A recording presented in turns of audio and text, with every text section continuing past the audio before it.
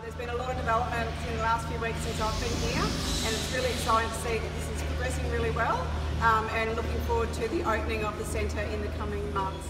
Here with Mark, Ring Director and also on the board of the RCoE, and Mark, you're looking for some particular help from members and materials? So Adrian, as you can see, it's looking thickly like an underground section. Once we get some colour into this and get the mesh up, it's going to be looking fantastic for an underground simulation. But we are chasing our members to help us supply some of the gear that we need to fit this centre out and make it look like an underground facility. So we'll be sending out a list of information, and please have a look at that list.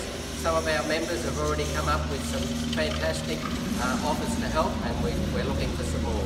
So look out for that list, and I look forward to hearing from you soon. Excellent. So yeah, get in contact with Rin or get in contact with the board who are involved in the RCoE if you want to know more about the project and how you can help out.